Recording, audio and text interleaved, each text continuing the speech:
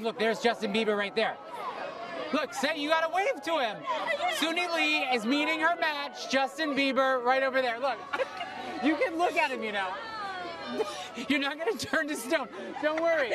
Don't worry. Suni Lee fangirled a bit too hard at the 2021 Met Gala and lost her chance at meeting Justin Bieber. During Suni's recent appearance on the Ellen DeGeneres show, the 18-year-old Olympic gold medalist revealed that she had the opportunity to meet the singer at the big event thanks to his wife, Hailey Bieber. I met Rihanna, I met Hailey Bieber. Oh my gosh, I love her. I talked to her, I was like, hi, I'm Suni. And I was like shaking. I was like, hi, I'm Suni. And then I was just telling her about how I was dancing to Justin Bieber's Stay for my first Dancing with the Stars dance. And she's like, you should tell him. And I'm like, okay. But when the time came to meet Justin, she just couldn't quite work up the nerves to approach the pop star. When I got the chance to see him, I got too scared. I was like, I'm not doing it.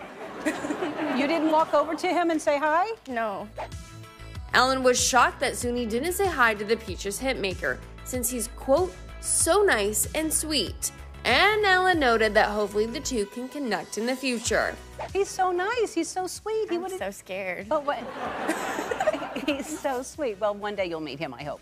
I hope so too, because me and my sister, when we were younger, we had posters of him and blankets of him, and the posters have kissy marks on it with red lipstick.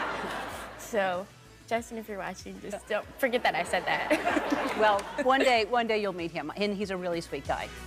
The star athlete performed the jive to Justin's popular song, Stay, for her debut Dancing with the Stars routine.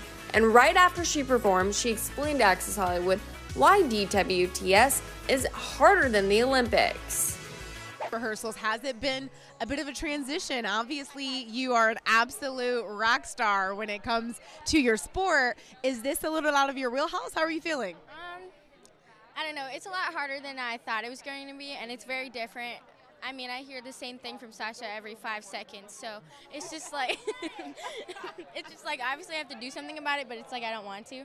But I don't know. Yeah, it's just been different. Yeah. I really like it though. I think it's going to be really exciting for the next couple of dances. Absolutely, and obviously you're fresh off of the Tokyo Olympics. What is proving to be more challenging, the Tokyo Games or dancing on the ball, the dance floor? Dancing on the ball. Dancing on the ball. There's nothing trickier than dancing on the ball. I can attest to that.